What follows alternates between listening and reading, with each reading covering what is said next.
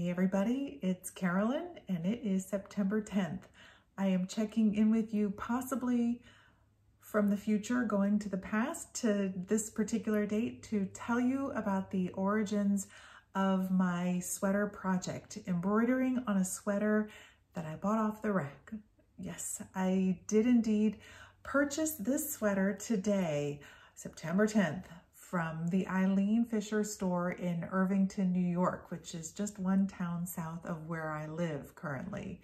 I love this particular store because they have all kinds of interesting things going on, from their Renew section to their Lab section, which is beyond the Eileen Fisher products that you might see on Garnet Hill's website or catalog, or on their own website or catalog. These are one-off pieces that are recycled. Eileen Fisher has a fantastic recycle program where if you've decided that you don't want your piece anymore, they will buy it back from you.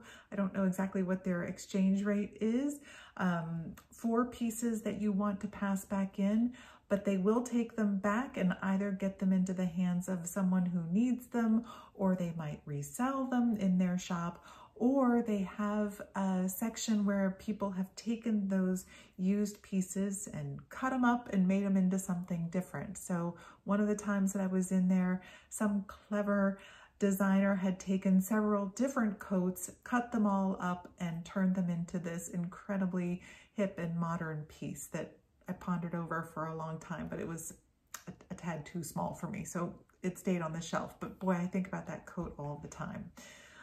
I'm digressing. Let me get back into what I wanted to do today. Was I went down to that shop with the hopes of finding something that I could explore my embroidery on stockinette techniques with, without having to actually knit the sweater myself. Dirty little secret about Bloom Handmade Studio. This cook and chef and bottle washer is a very slow knitter. I would probably need about 2.5 to 3 months to make myself a plain Jane stockinette sweater. And I can say that pretty confidently because the embroidery on stockinette sweater that you'll find in my feed actually did take me about 2.5 months to make. And I'm looking for a faster way to explore some of these techniques. And I thought, why not head down to Eileen Fisher and see if they have something that might fit the bill. I'm so happy to report that they did. This particular sweater is from their Renew section. So this is one of the ones that has been passed back in to the store, and they put it out on their shelves for a fantastic reduced price. I don't know what this was originally, but it was priced on the rack at $55, and I got it for an additional 30% off. So for about 40 bucks, 38 to 40 bucks, I walked out with this fairly sheer, let me see if I can get in there so you guys can see. It's a fairly sheer stockinette sweater, knit in the round with a pretty basic raglan sleeve. And this is a size extra small, which if you've spent any time around me, I'm not an extra small kind of gal. I'm 6 feet tall and I've got the wingspan of an albatross, so this isn't gonna fit me, but I don't care. I don't care for 2 reasons. The first being I have a daughter who is extra small. So an Eileen Fisher extra small is fairly roomy still. That's kind of how she cuts her clothes. Bless Eileen. I really appreciate you doing that. I like your cool and comfortable aesthetic very much. And so her extra small will be just fine for my daughter. And so that's fantastic news. I don't have to worry about having purchased something too small for me. I'm going to be able to bequeath this right over to her. The other reason why I don't care about the sizing is that this is really a project to just explore possibilities.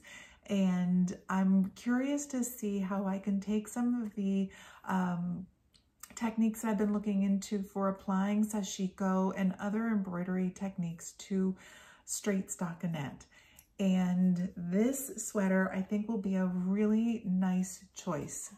I'm going to zoom in here so you can kind of see the stitches are little, but because of the mesh-like qualities to this fabric, they're actually really easy to read.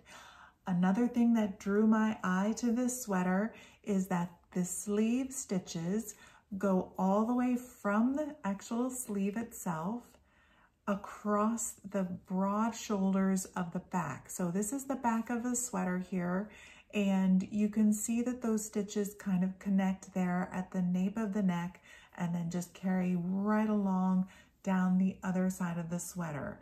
And I think that's going to make for a pretty cool design. Pretend this is on my back here. I'm going to run some stitching. I don't know what kind of stitching yet.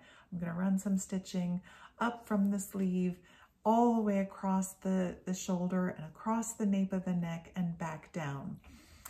And I just thought that's pretty great construction for the sleeve. And then there was also this cool feature here on the side by the hip, which is kind of a paneled insert.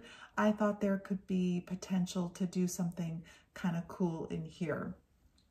So I'm not sure where I'm headed with this. I always have these grand plans of stitching up the whole thing, soup to nuts, from one sleeve to the other, the shoulder to the hip. I want to do the whole thing.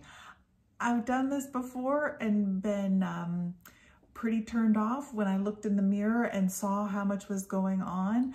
I think the eye needs to rest with this sort of thing. So I don't know if I'm going to give this a full-on woolly tattoo or try and have a lighter hand. I think I'm going to allow my daughter to have some input on what she might like to have so that when she gets this from me, she'll actually wear it. And I also don't know what kind of yarn I'm going to use yet. So this is just the welcome to the project video. I'm going to record a few of these as I go along and let you know how the project is unfolding. But for today, I just thought I would show you the canvas in its virginal self way. Okay, so here we are. Eileen Fisher, thank you so much. I really love this piece and I can't wait to give it a go.